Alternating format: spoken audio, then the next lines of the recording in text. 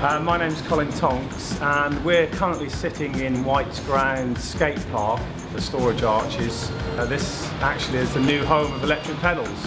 It's quite an interesting company in that we're all about energy appreciation, so to do that we get people to pedal on their bicycle and generate electricity. Then we do weird and wonderful stuff with it. It captured my imagination. I thought, it was just simplicity of it, I think. The real simple, you pedal, it generates electricity, something happens, that kind of, cause and effect kind of thing was so simple and so nice that really got us started.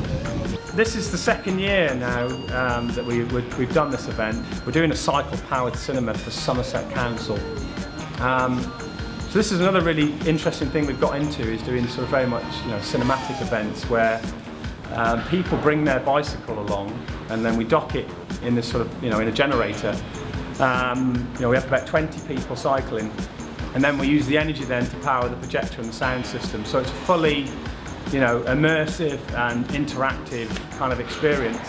The key thing is that if the cyclist stops, then everything stops. So what happens is everybody has to work together to make sure that we've got enough energy throughout the 2-hour performance. So we're doing that Somerset, that's next weekend.